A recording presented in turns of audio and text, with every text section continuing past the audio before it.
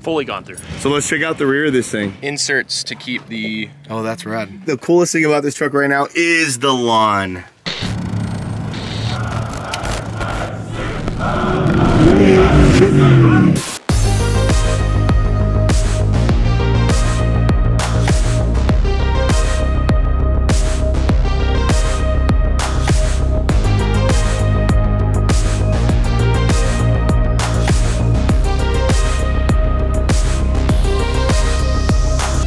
What's up, guys? We're out here with Scott, Nakatia Wells. This thing's epic, man. Tell us all about it. What is this thing? Year, make, model? It's two. It's a 1993 and a 94. It's a single cab that I cut the extra cab and then sleeved it and put it on top because originally it was a single cab, you know, the whole snowball problem. Yes.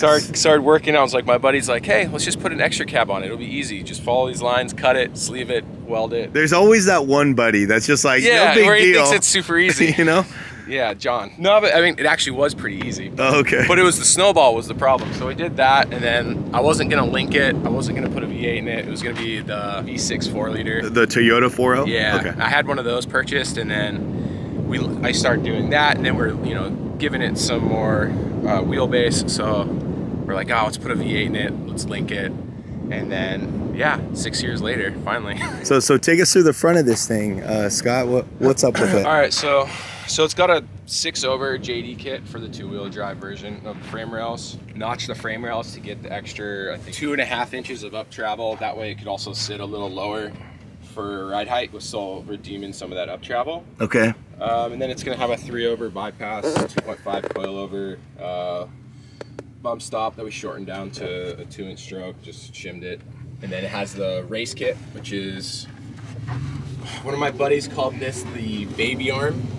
Okay. Because it's just like massive. Yeah. Dude, but it is. That is definitely an arm right there, dude. Yeah. That's beefy. So then it has a hydraulic ram assist as well in there. That's okay. integrated under the skid plate. You can kind of see it. It's kind of packaged in there pretty tight though, so it's hard to see. Yeah, it's way deep in there. Yeah. Sorry guys, it's the best we could do right here. Power is going to be a 383 stroker, built by Maruzi. Oh, nice. Yeah, Robertson man. Yeah, dude, very cool. It puts out some power to the ground. Scott actually pulled the hood off this thing so we could take a better look. Yeah, so 383 stroker from Maruzi. Okay. All RPM exhaust, all the way to the back. CBR radiator. This is all JD Fat built. Okay. Yeah, those guys crush it, man. Yeah, they built all the arms, all the tube work I did. They didn't take all that stuff? This, no, I didn't. That was Richard Performance, RPM. They built that. I think his kid built that. And then like this, it's kind of a mutt. Like this is from Harris Motorsports. He's out of like just Escondido Valley Center area. So he mounted the radiator and then the clip, like this little section here. Yeah. He mounted the clip. Okay. Like pretty much I just work on it, and then like slowly get over it and then go beg either JD or them to work on it for me. Come on guys, help me out. Yeah, take my money. Yeah, he helped me out a lot. I don't think I could do it without either JD or Harris Motorsports. Like, hell yeah. This thing would probably still be sitting. So he did the valence, the push bar. Yeah. He did the shock mounts front and back. Harris? Yeah, Harris Motorsports. He Okay. did the shock mounts. He didn't do these stupid things. Don't look at those. Okay, look at those. We'll blur it out. I made those. That's why you can see the tigs differ from pretty to like. Hey, it works though, okay? Hey, if you didn't say anything, we wouldn't have noticed. Toyota steering box that's just been gone through by a guy in Arizona, which I Fully gone through. gone through. Mm-hmm. I forget his name though, but he did a great job. Super quick turnaround. Yeah, haven't had issues. Any problems with it. Yeah, steering's great on this thing, especially with JD's steering kit. You don't feel anything, but you still get a bit of feedback through stuff. Okay. So it's just not like a mute the whole time. You're just, Nice. you don't feel anything. I hate that. I like to have a little bit of input back. So front suspension wise, we're looking at 17 3/4 or something like that. I Okay. forget. When I did it, I mean, they do stretch a little bit, so it's probably sitting almost at 18 right now. okay. 27 in the rear, Well, 37 tires, Momo, steering wheel seats. Yeah, dude, let's hop in. So what hubs are these? Brenthals? There we go. Those are questionables. I don't really know. Okay. I think they're Brenthal caps, but Okay. someone made the other sections of it. Yeah. They work great. They're stout. So let's check out the rear of this thing. So it's gonna be a 9-inch from Speedway, full floater. It has 40 spline with 543 gears in it. They are 300M 35 spline. I wish they were like the jumbo 36s or something, but Yeah, the thing is so expensive and it's crazy. And you can't fit in that housing, so I'd have to go to a whole new housing. Yeah, dude, this works, man. I mean, you're running 37s, you know, so that works, man. That's great. Yeah, so I mean, this is still super, super beefy, man. Yeah, and trusted it up. That's one of JD's rear trusts you can buy from them as well. Okay. Yeah, so I bought that from them and just welded it on. And then the arm? That was one of JD's as well, but More JD stuff? I bought it from them all in pieces and just welded it together. Okay. Just because it needed to have a bigger break in it to kind of clear the bump stop how I made it. Okay. So I just, bent it a little bit more and then welded it all together. So you said about 27 inches of travel back here? Yeah, I think it's strapped at 27 right now. And trailing arms? Trailing arms are JD's as well. More JD. See, again, more JD, guys. Very cool. Pretty much all the suspension components I bought from JD.